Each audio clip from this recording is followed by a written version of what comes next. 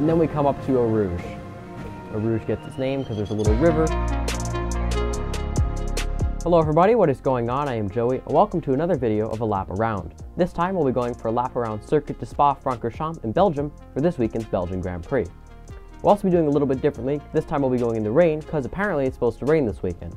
Although, being Formula 1, it'll have rain everywhere except for the actual circuit itself. Now Spa is a circuit that's a favorite track of many drivers. For me, it's not my all-time favorite, but it's a track I definitely enjoy driving due to the fact that it's a really old school circuit with some amazing elevation changes, as you'll see. Spa is also the longest circuit on the Formula 1 calendar, just over 7 kilometers, and that's about 4.35 miles if you're in the US. And it's a circuit where if you get the lap right, it's really rewarding, although it's also very tricky.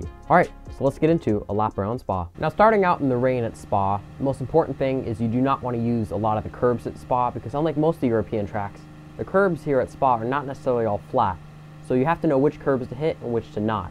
This is the front straightaway. It's not crazy long, but you can actually get up to a decent speed on it, all the way up into 8th gear. And in the rain, the big thing here is just avoid the rubber.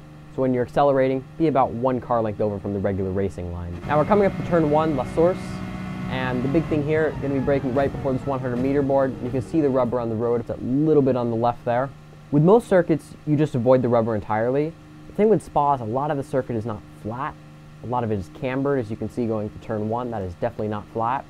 And so the big thing here is you have to use the rubber a little bit, which makes it very tricky in the rain. So where we are on track position, we're about a car length off. And the big thing is the right side of our car is not in the rubber, but the left side is.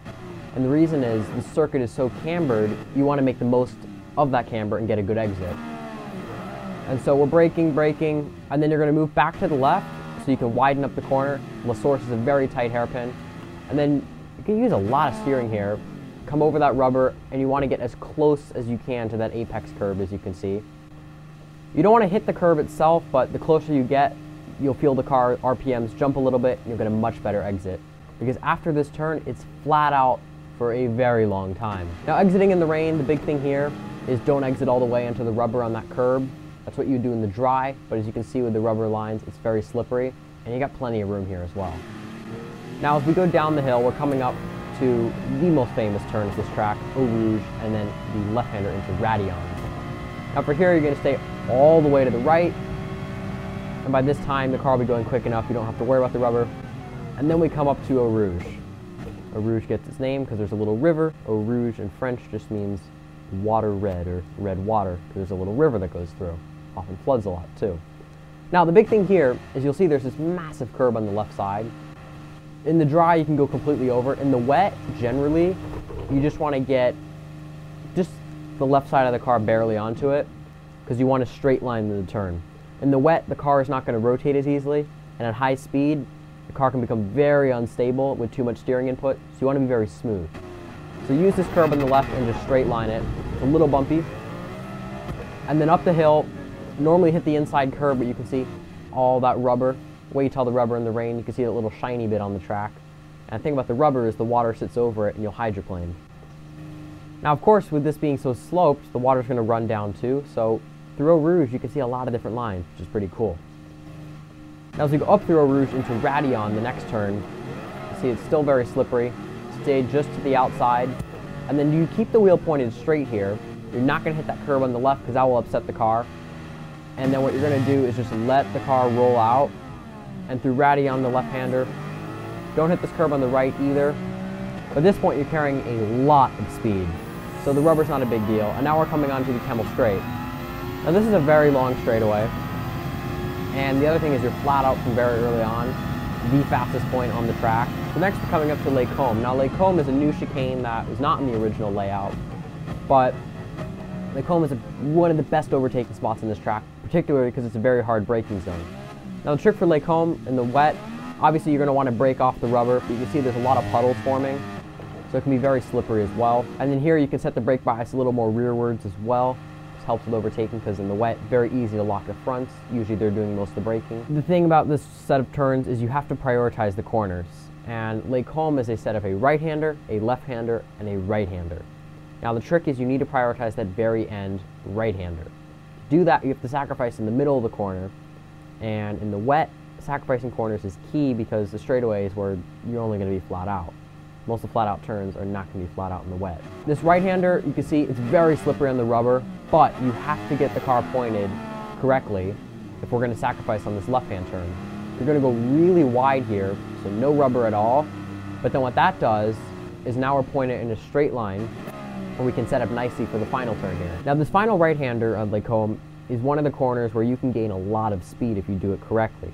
However, in the wet, you have to remember that it's faster than you think, and so you got to avoid the rubber. Now to do this, you want to stay a little bit to the inside.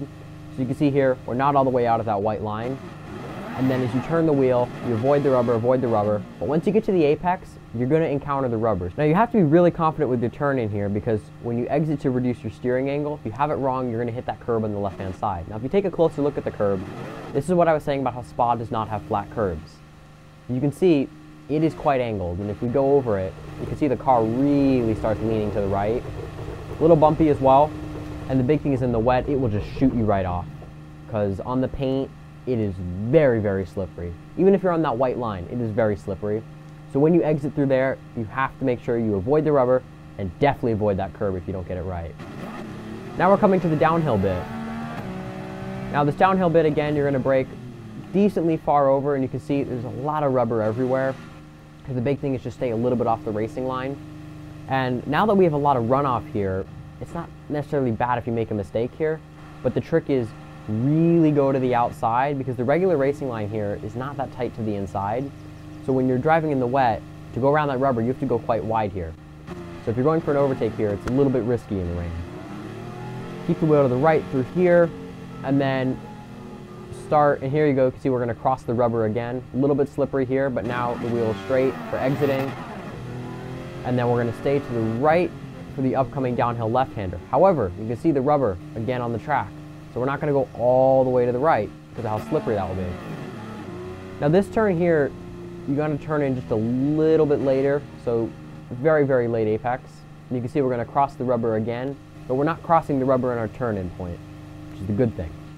Now, this exit curb here, it looks flat, and in the dry you can use a lot of it. But in the wet, again, it's very slippery, and if you look very carefully, a little bit of AstroTurf to the right of that, and if you get on that, forget it, you're into that tire wall. It is beyond slippery here. So the good thing in the rain, just avoid this curb entirely. Now we're heading down the hill to a corner called Pouan, and Pouan is a very, very fast left-hander, a lot of downhill elevation as well. So Pouan's a corner where you need to be going quick enough for the downforce, but of course in the rain, you're not going to be going crazy fast. So for Pouan, the general trick here is just stay around the outside, because normally what you would do in the dry is you'd stick to the inside and then just open up the wheel. But in the rain, you can't do that. And this corner in the dry is very tricky as well. So in the wet, really, really hard to get right. But if you get it right, you'll get a good little exit, because Pouan is almost flat out now, and there's a little bit of a straightaway after it. And if you can get it right, you can find a good amount of lap time. Now Pouan in the rain, the general thing is just avoid the rubber here. It's decently wide, so you can see we just go around the outside here. We're no longer on the rubber. Plenty of grip here. We're going to cross the rubber here, but we're going in a straight line. The rubber in a straight line is not a big deal.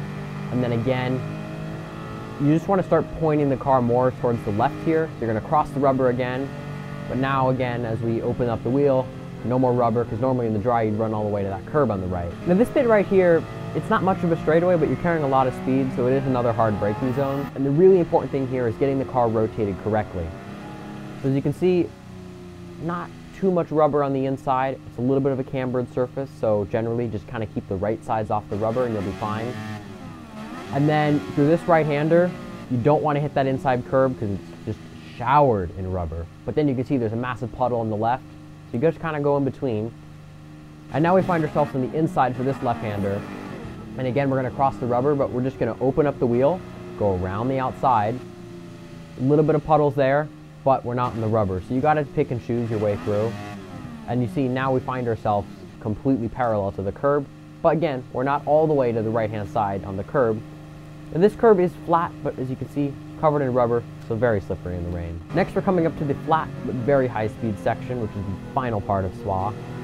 And the trick for here is, again, brake off the racing line. You really have to incorporate that in Spa. You know, some tracks you can brake a little bit on the rubber if you're confident on the brakes. Spa is just unforgiving. If you brake on that rubber, you're off.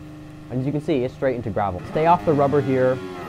you can go a little bit to the outside and then just cut over and then cross the rubber right here. And you can see you can get the car pointed in a straight line again.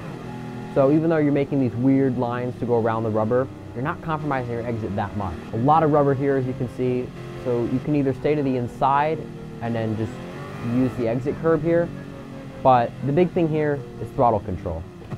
This turn in the dry, depending on the car, may or may not be flat out, but in the rain, it's definitely not flat out. And if you're very smooth with the throttle, you can gain some good speed on the upcoming straightaway.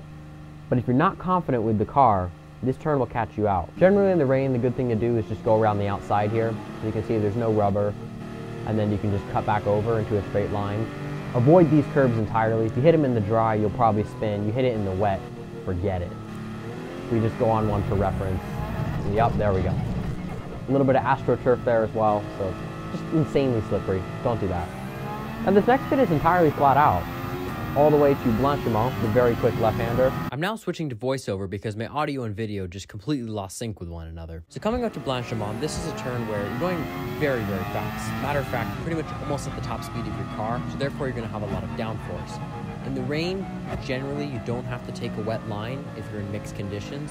However, if it is raining a lot, generally the good trick I would recommend, you stay to the outside and then you start cutting in, but when you cut in, you cross the rubber when your steering wheel is straight. What that does is you're not going to lose a ton of speed, and then you're also not going to lose traction by going over that rubber, whereas if you take the normal racing line through there and use the exit curb, the car will end up all over the place. Now, that very inside curb is tempting as a way to shorten your distance through the rain.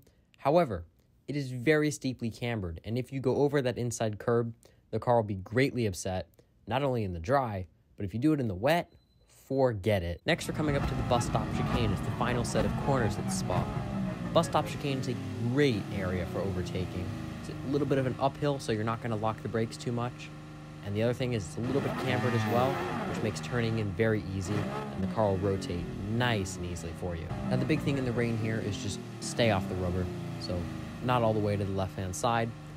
And then you're going to brake in a straight line and then start turning in a little bit early, actually. This is where this turn gets a little odd. Now, this inside curb, as you can see, is actually pretty flat. And as a matter of fact, it's so flat that in the rain, you can just completely go over it. However, you do have to be a little careful. If you look closely, you can see there's actually a sausage curb hidden there. You hit that right next to the green paint, that will definitely screw your lap up. So the big thing is just hit that actual bit of curbing and avoid the sausage curb entirely. And then keep the wheel to the right and point the car almost as if you're going into the pit lane. What this does is now you're at a very slow speed. Car's not going to want to rotate as easily. So the big thing is just stay off the rubber by going almost into the pit lane. And then you're going to do a very late turn in. Now, it's a very sharp turn in onto the straightaway. And you know you've got the corner right if you're parallel with the curb and the RPMs jump up a little bit. Now, of course, the reason you don't want to exit all the way wide like the normal racing line is there is a lot of rubber. And the other thing is that final curb, that final exit curb, it's not entirely flat either. So in the dry, it's a little tricky if you get it wrong. And in the wet, you just want to avoid it entirely. So that is a lap around Spa in the wet. But for my hot lap, I'm actually going to show you a lap in the dry. Because Spa in the dry is a rather cool circuit due to the fact that it's very high speed, but you also need a lot of downforce. And so with an F1 car, it's just a perfect combination. Let me show you that lap.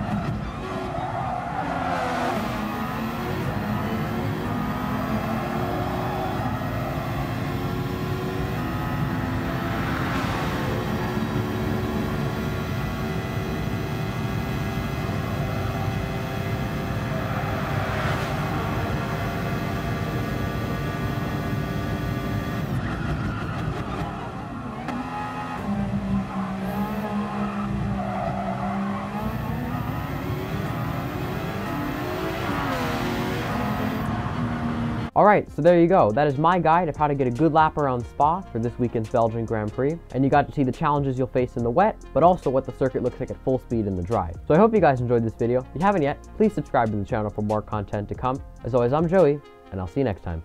Goodbye.